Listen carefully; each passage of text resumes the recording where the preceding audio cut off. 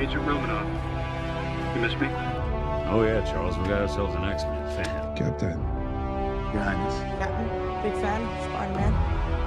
Hey everyone. Hey guys, and welcome to Film Artsy, your #1 source for all things films and movies. Marvel has just been dropping bombs on new announcements constantly all evening tonight, and it's been really exciting. We got new trailers for all of the Disney Plus shows that had been announced and had been in development, along with a featurette for Miss Marvel, and we also had a ton of new announcements of new movies coming to the Marvel Cinematic Universe in the future, along with some brand new television series as well. And it's been an incredibly exciting time, and we wanted to make sure that we covered literally every story that we possibly could and kind of make sure you guys are all getting all of the information along the way. So outside of just the Disney Plus trailers we got a ton of new information about the movie side of the MCU and some new announcements that are coming, and just in general what we can see from the movie side of Marvel coming up in the future. So let's go ahead and jump into everything we know about all the future movie events for Marvel. The biggest one definitely being the Fantastic Four announcement that this is officially on its way. Fans have been wanting this for a very long time. Got a notification that Miss Marvel, the character that will be appearing in the Disney Plus series, will also be co-starring in the sequel film Captain Marvel 2, or whatever they end up calling the new Captain Marvel, which will also feature the adult version of Monica Rambeau, who was the little girl in the first movie,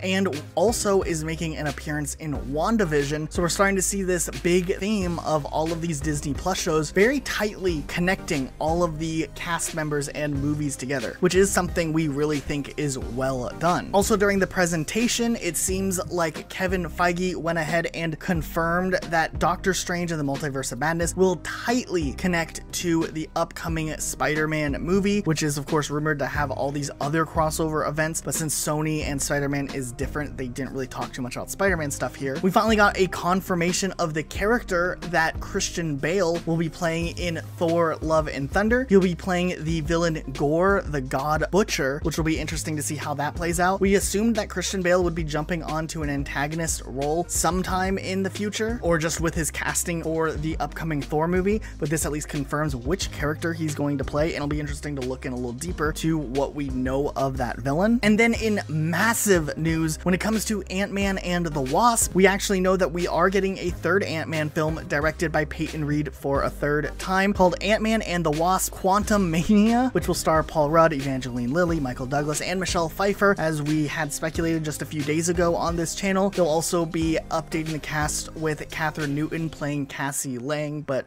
probably a more grown-up version. And then the villain Kang the Conqueror, who is such a huge villain from the comic books, is going to appear in this film and will be played by Jonathan Majors, which is a massive deal in the scope of the Marvel Cinematic Universe. The implications for what the future could look like with this character finally being introduced is going to be pretty cool. We also got a little update of the other movies that are set to release that didn't necessarily have too much news with them, such as Black Widow, the Eternals. They even talked a little bit about Shang-Chi and the Legend of the Ten Rings. They talked a little bit about Guardians of the Galaxy 3 and some other things that are going to come before then involving... I'm about to. Hi everybody. Hey everybody, how you doing? Hi.